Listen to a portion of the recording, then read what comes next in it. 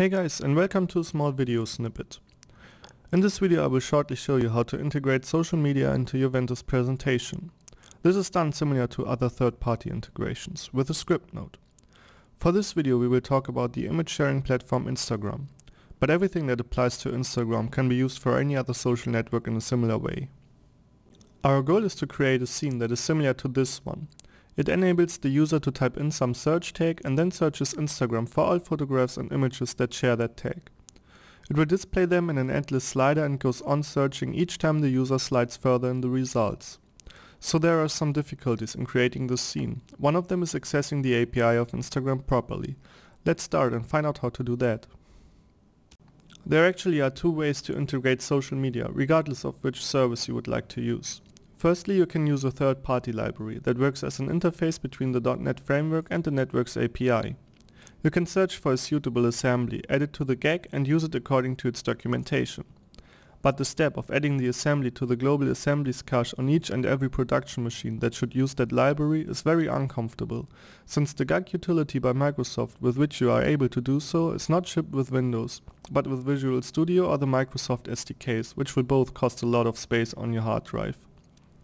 So for this how-to, let's see how to access the API directly with .NET classes only. This is possible since all APIs basically simply require HTTP requests. This will have the advantage that the scene will then work out of the box on every machine.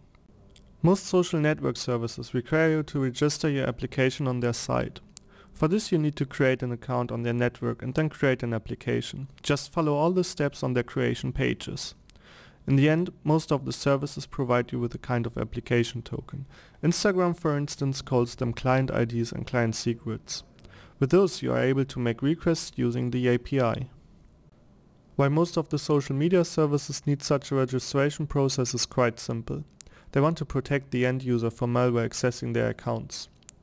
So they not only let you register your app or sometimes even review your application before you are able to deploy, but also you are restricted in the use of the API.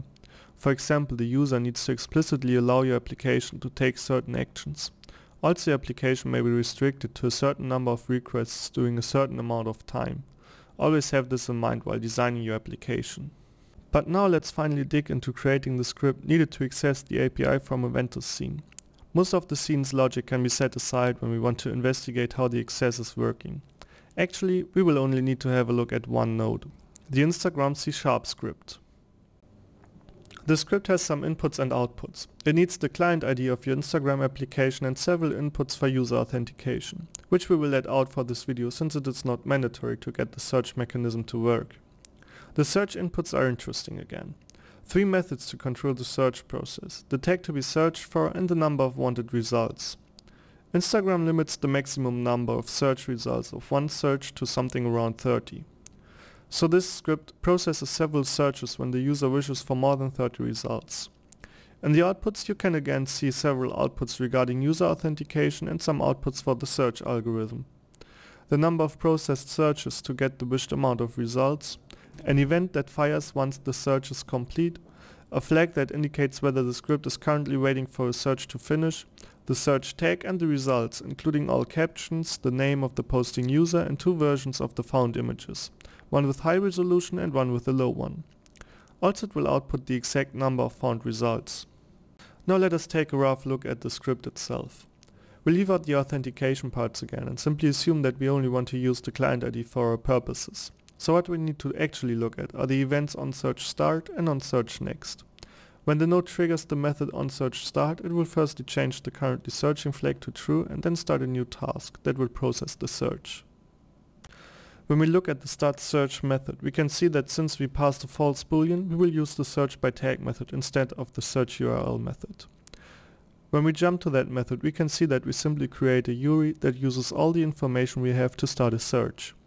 This includes the URI to the Instagram API, the client ID, a search tag and the endpoints for an image search by tag. When a user is authenticated, we simply use his success token instead of the client ID. After that we call the search URL with a generated URL.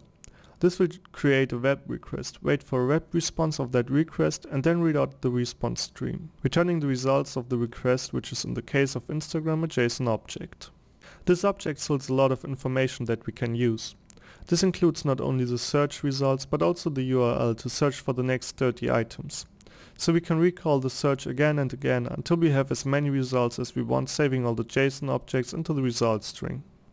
When done with that, we change all output properties accordingly. This means that we output the JSON object, turn off the currently searching flag and fire the search complete event. After that, we also read out all the captions, names and URLs we want to provide in the outputs using a JSON deserializer. Now that's it, we are done. The next search URL of the last JSON object is also saved, so that when the next search method is triggered, we can go on at that point in the search process. So this was hard to follow actually, but we have all the outputs we could use to create the scene we wanted. If you want to have a closer look at the scene, just download it on the start screen dialog of the Ventuz designer. Further problems you may face when creating such a scene are the user authentication, making all requests asynchronously, and cache all the results in the proper way so you can make as little searches as possible. So this closes our video. I hope this helped you with creating a social media scene in Ventuz, and I will see you again in our other videos. Bye!